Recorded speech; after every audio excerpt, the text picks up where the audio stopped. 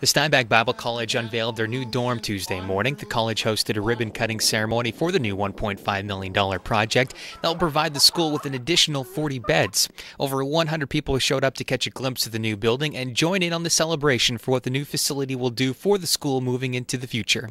The school decided to embark on the $1.5 million project because of the demand for students wanting to experience the on-campus lifestyle. The college had 52 dorm rooms, and a few years ago they had to temporarily transform one of their apartment buildings into a dorm, adding an additional 24 beds.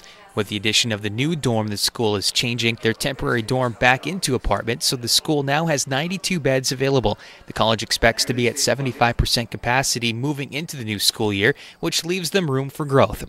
Reporting for Steinbach Online, I'm Kevin Geisheimer.